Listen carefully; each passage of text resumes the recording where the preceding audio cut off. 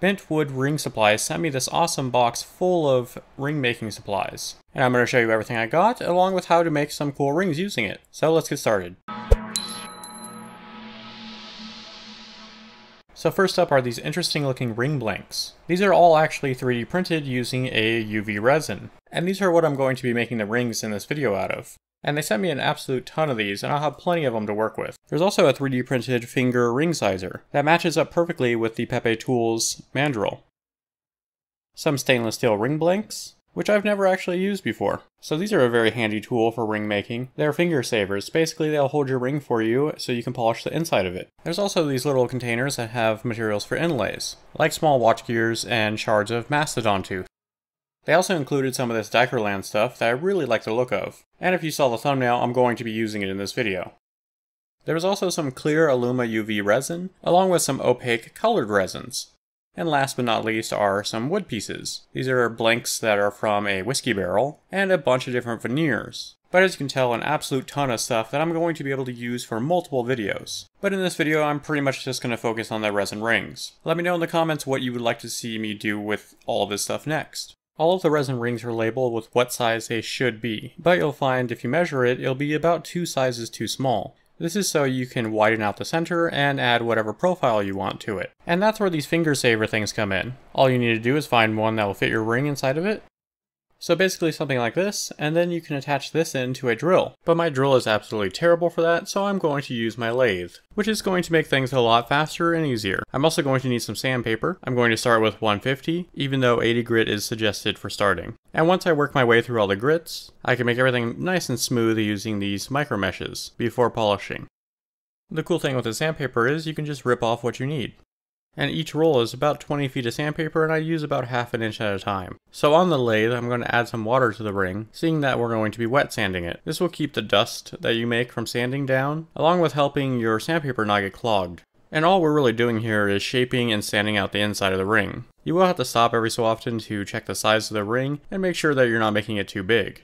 You should also remove the ring and flip it over every so often, just so the inside of your ring doesn't become lopsided. But with all of that being done, and this being the right size now, it should look something like this. And keep in mind that I only used the 150 grit sandpaper on this so far. And if you really want to be sure on the sizing, you could just put it onto your ring mandrel. Speaking of mandrels, I'll be using this expandable one to hold the ring so I can work on it. And then I'll put all of this into this little 3D printed stand to make it easier to work with, and so it's elevated the entire time. You can also turn it using this. For the inlay, I'm going to be using some black emerald opal, along with some thin CA glue. So both the opal and the glue did not come in the box that I got in this video, but they are what I normally use for making my inlay rings. So I wanted to see how they would hold up and work with the resin ring core. And so far so good, but now I need to cure this glue. And I'm just going to do that using some spray-on accelerator. This basically just causes a chemical reaction with the glue and makes it harden right away. And with everything completely hardened, I can start shaping this with some 120 grit sandpaper, just like I did on the inside. And like before, make sure to use water when doing this, seeing that this will clog up your sandpaper really quick if you don't. And make sure you check it every so often so you can see when all the glue is gone, so you can switch to the finer and finer grits of sandpaper. And if you want to, you can use a sanding stick, and it makes everything a lot easier, and it keeps things more uniform than just using your fingers and holding the paper. But either way will work. At this point, you can spray some water on it, and you can see what it would look like if it had a full polish. And I think this looks really good with the pattern, the opals, and the black band, but let's actually finish polishing this up.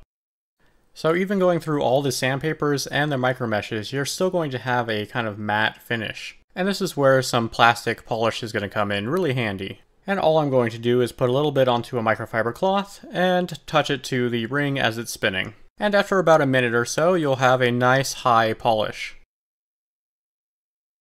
As for the inlay itself, it looks pretty good, but there are a couple places I need to touch up by adding some more CA glue, but I'll do this later.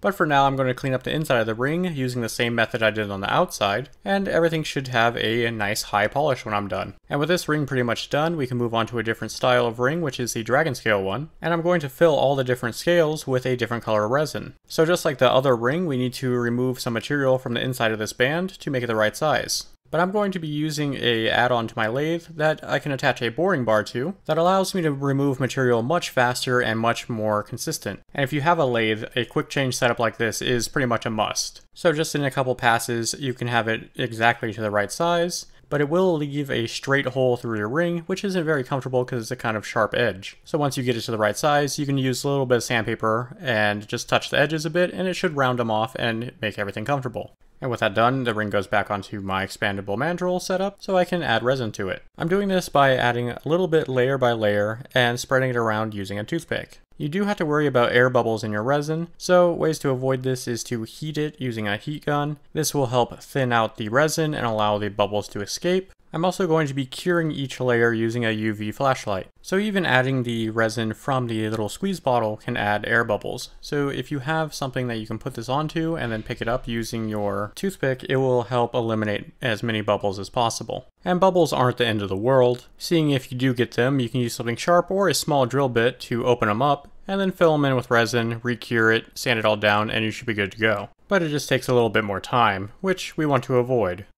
But anyways, once I have all the scales filled in with resin, I need to do a full cure on this, seeing that the flashlight won't really cure this all the way through and it'll still be tacky or soft. I'm just going to throw it into my curing setup for about 10 minutes and check on it and see if it's still tacky and leave it in longer if it is. And if you don't have one of these, you can just leave it in direct sunlight for a while. And with it all cured, it's going back on the lathe and it will go through the same process as the other ring, which is just sanding it down and shaping it, and then polishing it up using some of the plastic polish. And for the last ring, I'm going to be using some Dichrolam, and I'm going to be putting it into the segmented ring blank. All that I really need to do is test fit it and then cut it to length. And this stuff is extremely flexible and very easy to cut with just normal scissors. There is an adhesive backing on this too, so you can just stick it to the ring to keep it in place. I'm just going to use some sharp tweezers to push everything into place, and then repeat this until the ring is full of this material. And to cover all this, I'm going to be using some Illuma UV. And using a toothpick, I'm just going to apply it layer by layer slowly and cure each layer until everything is completely filled. And doing this honestly doesn't take that much time at all. You just want to make sure that you spread everything around equally and you don't get any large bubbles in there. And with all the clear resin built up to my liking, I'm going to put this on the lathe and do exactly what I did with the other rings to clean it up and shape it. So here it is all completely cleaned up, and I think it came out really nice. And I really think the black of the ring makes the Dichrolam really pop in this, along with the pretty much glass-like finish. And there's going to be a lot of ways to mix and match all these materials to make unique rings. So if you'd like to try to make some rings like this for yourself, I will have links to the description to everything I used in this video.